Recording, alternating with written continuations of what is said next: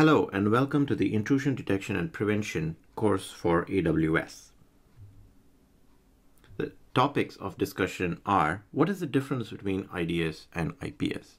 Also, what is the difference between host-based intrusion prevention and network-based intrusion prevention? Given the various AWS architectures, how do you place an IPS? How do you write rules? And how do you respond to the incidents that have been detected? And finally, the partner solutions available for intrusion prevention with Amazon Web Services. Who should attend this course? This course is targeted at cloud security specialists, cloud architects, and security incident responders, typically in an AWS environment. This is a pretty basic course, and it's targeted at developers or operations engineers looking to deploy security solutions.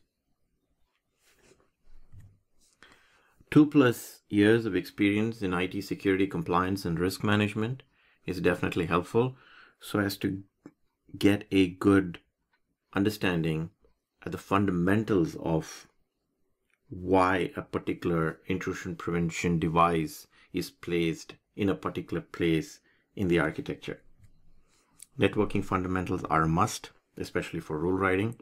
Packet analysis also helps us in better understanding incidents.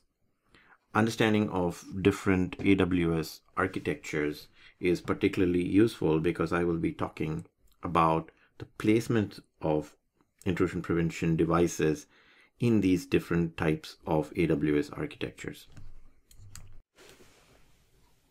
What you will gain from this course: you will be able to distinguish between intrusion prevention and intrusion detection and have an idea of knowing when to use which. You will be able to distinguish between host-based and network-based IPS and IDS. You will have a basic understanding of rule writing because most products today come with about 90% of the rules already pre-written.